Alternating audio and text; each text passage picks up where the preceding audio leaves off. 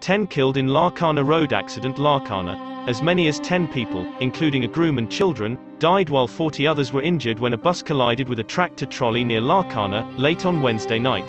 The Lalo Raink bound bus was carrying a marriage party from Larkana when the collision occurred and the bus overturned, killing 9 people on the spot. The bus was carrying 150 people, some of whom, including youth and children, were traveling on its roof. The injured and the bodies were taken to the Chandka Medical College Hospital and Civil Hospital Larkana.